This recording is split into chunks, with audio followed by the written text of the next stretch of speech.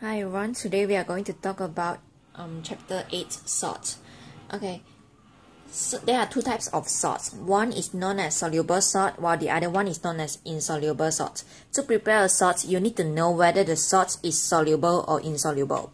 Okay, so from here, nitrate is all soluble salts, no matter it react with which type of ion.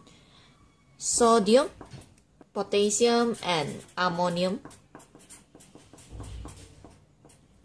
are also all soluble salts, while for sulfate it is soluble, but when it reacts with lead-2, barium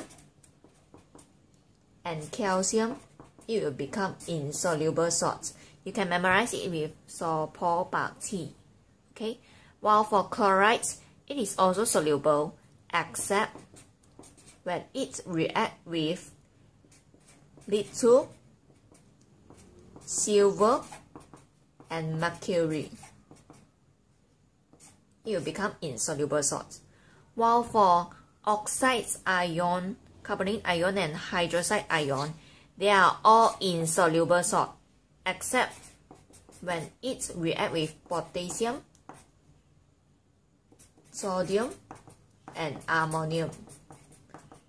Okay, this you can memorize it with Persatuan Agama Hindu. Okay, wow. Okay, sorry about this. You can memorize it with Ganina. Okay, so remember, nitrate, potassium, sodium, and ammonium are all soluble salts, no matter it react with which type of ion. So to prepare soluble salts, you can prepare it through 4 types of reaction.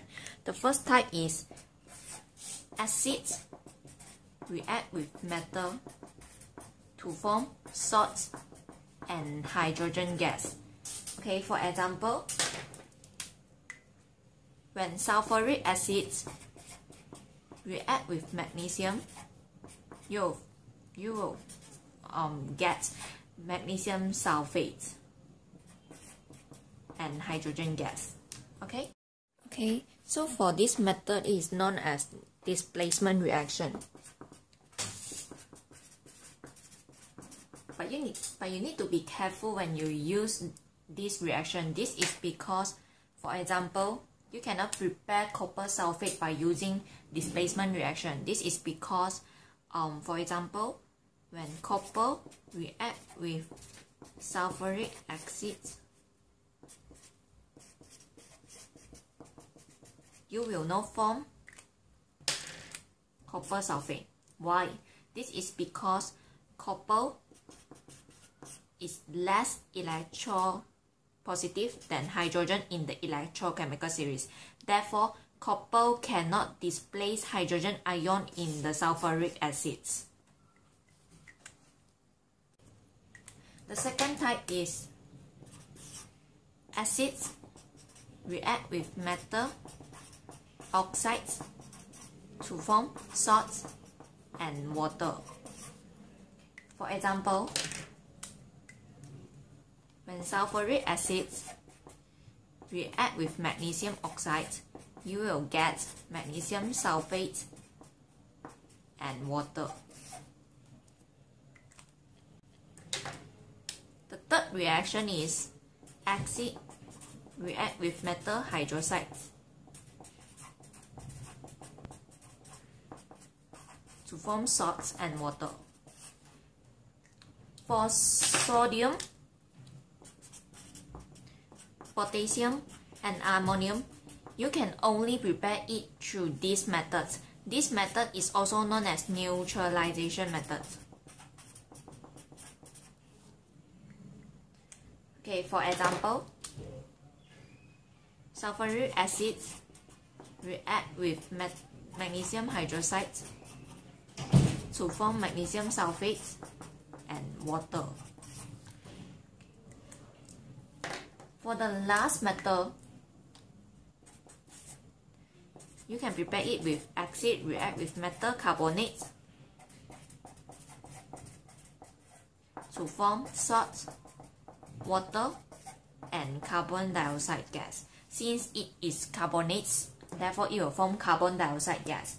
For example, sulfuric acid react with magnesium carbonate to form magnesium sulfate, water, and carbon dioxide. Also, let us prepare a soluble salt. Okay, let's use the second method, which is acids react with metal oxides to form salts and water. Okay, so for example, to prepare copper sulfate, we need sulfuric acid and copper oxide powder. Okay, so first, you need to heat the sulfuric acid. After you heat the sulfuric acid, pour the copper oxide powder into the sulfuric acid. Then stir it by using glass rod. You need to add the copper 2 oxide powder until it cannot dissolve anymore. This is to ensure the sulfuric acid has been fully reacted with the copper oxide powder. Okay, after that, you need to filter it. This is to remove the excess copper oxide powder. Then, heat the copper sulfate until 1/3 of the solution is left. After it, you need to left to cool at room temperature. Then, filter it.